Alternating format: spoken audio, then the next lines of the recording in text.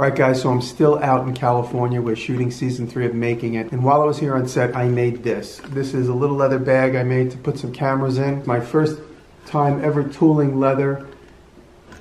In this video I'm going to voice it over. I'm going to show you how I did it. It's a little difficult not being in my typical New York shop, not having all the various tools that I would expect to use on a project like this. But I'll just show you how I did it. So enjoy this voiceover of how I did this. Thank you, Weaver Leather.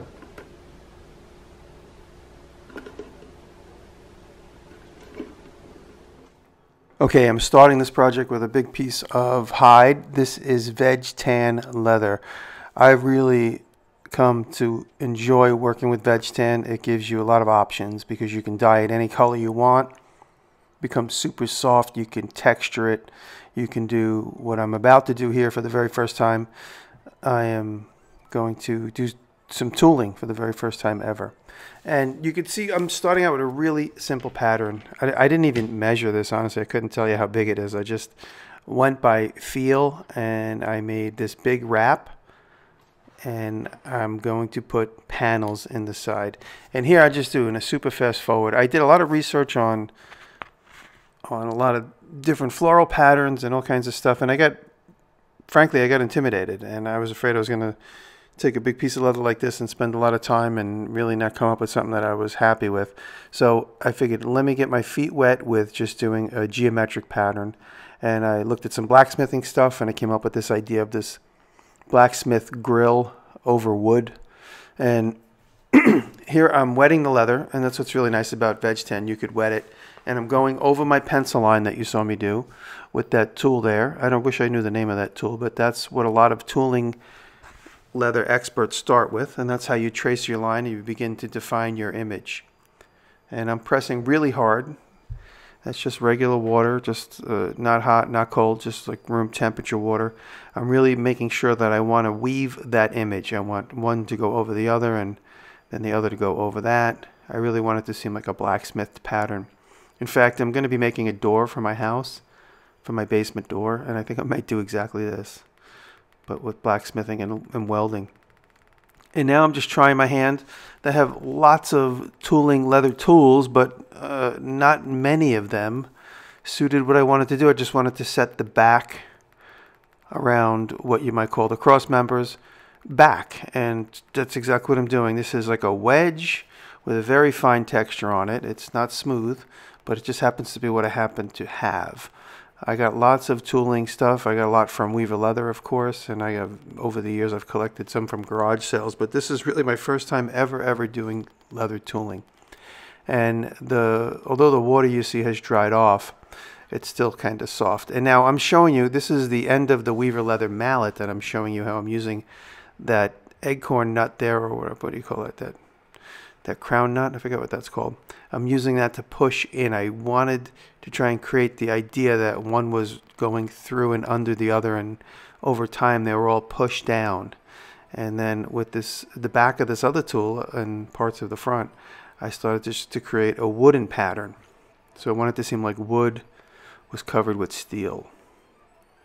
And like I said, I was really nervous to try and do a fleur-de-lis or doilies or patterns like you see some of these really amazing engraving artists do these days, and also tooling leather guys.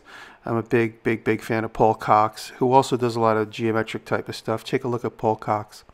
Now what you see here, what I had to do is, I did not have a tool that was just a rounded thing. Being on set here, limited tools, not used to not having a lathe.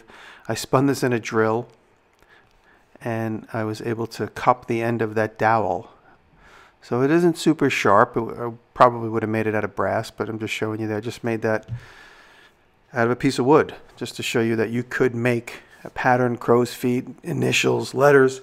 And now this is going to be the interior volume of my snap closed leather case I'm making. And I wet it real good, and gave it a sharp corner there. You see I just stacked up a bunch of 2x, and now this is where it gets creative because I wanted to put panels on the side. I initially thought I was going to try and bevel the sides, but I just didn't trust I was going to come up with something that really looked good. Again, working on this TV set with very limited tools, I had to kind of work with what I had. So I said, you know what? I've done this before in a video, and I did a backpack many years ago. I did molded sides. Let me do the same thing I did in that video years ago. This time, I have the education of doing it wrong the first time. So going into it now, I planned for deeper sides and just using some CA glue to hold that little frame down. This little activator. Now this is going to become garbage shortly after, so just 2 pieces of the leather, and I'm going to wet them real good. I'm just kind of marking a little bit more than I need, not a whole lot more, but a little bit more than I need, because I'm going to wet that leather and push it into those voids backed up with the plugs of the wood that you'll see me trap in the clamps. Now I'm just wetting that real good. I didn't have to soak it. You see, I just wet it just for probably 5 minutes, not even 5 minutes. And now I push that plug in there with a squeeze clamp, my favorite kind of clamps. If you know me, you know I can't stand these soft trigger clamps. I just find them to be completely useless. They were good here, but I go screw clamps all the time. And just had to bang that in there. And now I left room between the plug and the mold to accept the width of the leather. And I did a test. I did a test off camera with a small piece to see if that was going to be enough. Now here it is the next day. And I pull those plugs out, and you could see I got a really nice shape. Now that I'm just marking the height that I need, and I have 2 beautiful pieces there. I was really impressed with the way they came out, and I definitely need to do some more molding of leather. Now you see here, that's the curved knife from Weaver, which is incredibly sharp, and you see I'm able to just chop what I need. And now I made these plugs, and I used this, just a piece of 2x4 out of the scrap bin, cut it to fit inside there.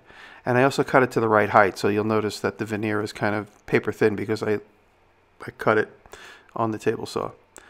And it always worked better pushing into the cut. Now here you see I protected my fingers with that piece of scrap wood. Very important. That knife will really ruin your week if you're not careful with it. And just chopping off whatever's hanging out there, squaring up the leather, and now you can see I've already taken that plug off camera and cut it shorter to accommodate for the depth of both sides.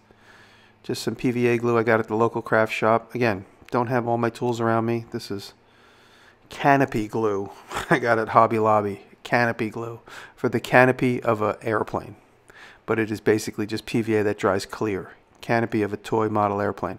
So just squeezing that in, letting that dry probably for about a half hour. And you can see how that plug comes to help me in the construction and clamping of this snap lid bag. Gluing that in, just putting that in again. And just clamping it for maybe about a half hour, 45 minutes. Being on set was very difficult. From day to day, I had no idea what time I was going to have, when I was going to have. I was working in between, trying to get started. Sometimes they shut the lights off on me. And you know, the lights get turned off by a truck 25 feet away, so it wasn't easy to communicate to leave them on. So I just rolled with whatever was going on. Now there's the bag, and I stick the plug back in there to maintain the shape. And I did bring some tools with me. You see Jocko's knife there, and a pair of dividers. And the dividers I'm using to set the stitch line. It's really important.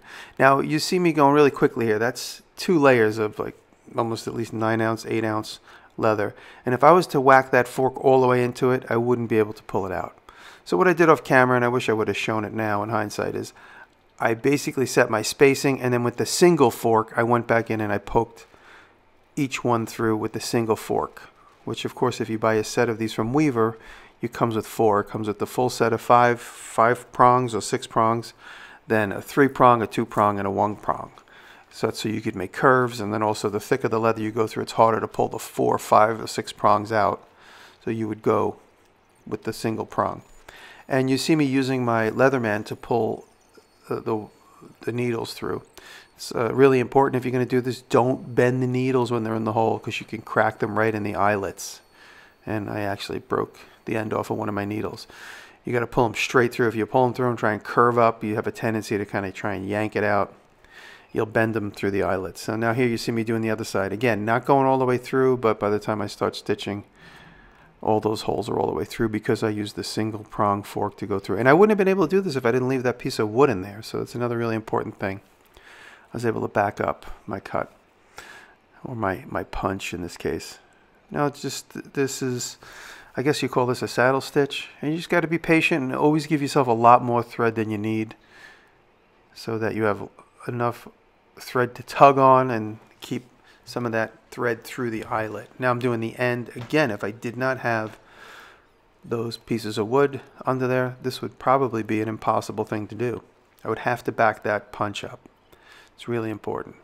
And you know, doing leather work and doing welding and also having access to woodwork around me, it helps facilitate my jigs and all the various different things I do. So woodworking has become an extremely important part of everything else aside from woodworking, because I'm making jigs, molds, rigs, everything I need. Just backstitch a couple times, and typically that's pretty good, but you can also tie it off.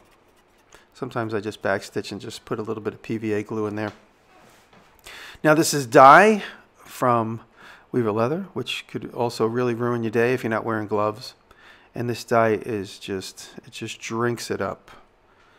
You see how much it is taking it in.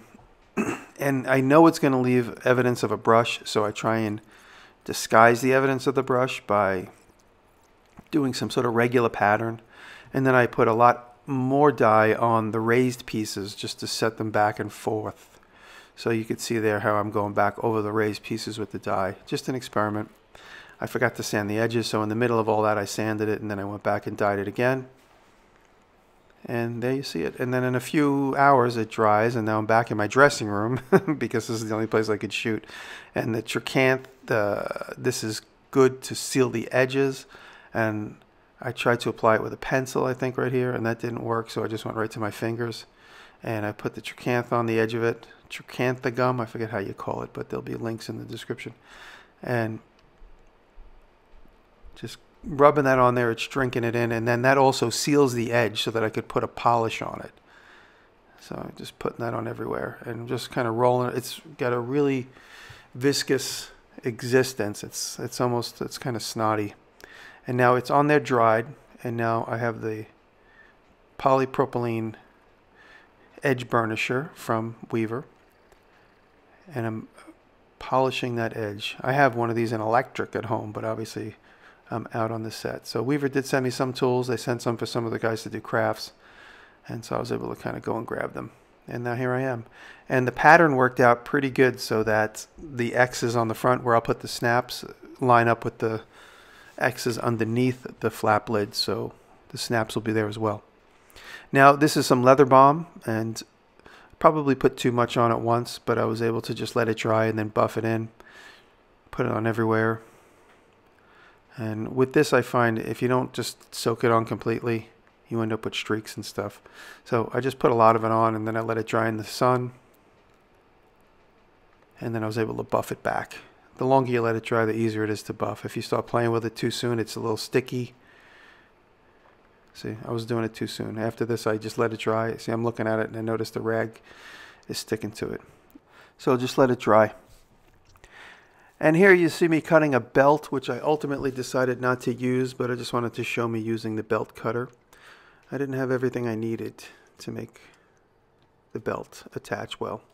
So here you see me punching holes, and I'm just showing you I got a small package from Weaver. It's a package of 10 snaps, and they're black. And again, I didn't have all the hardware I really needed to punch a correct hole and to set the snaps in properly, so I just leaned it on the wood, and I ended up denting the other side of the head. But I made it work with what I had, and you see me do the front flap where it lands right on the graphic, and I punched a hole for the other side through those holes, and then I was able to put the wooden block in there to back up my punching of those as well. And so now I'm setting those in place too, just mushing over the stem inside there with the only tool that I had on set, and it works great. And then with the block in there, it works great. And then I realized when I take the block out, I can't push the snaps. I'm there right there. I'm like, oh, I realize I can't push the snaps because there's nothing inside the case. But If I'm always going to use it to carry something, that's not a big deal, because here you see I fit a whole bunch of cameras in there, and then I'm able to push the snap shut. This was a learning experience for me. Definitely going to design a few more bags similar to this. I really like the dimpled insides. Gives you that nice thick edge. Thank you, Weaver, and thank you for sticking through this whole video. I appreciate it.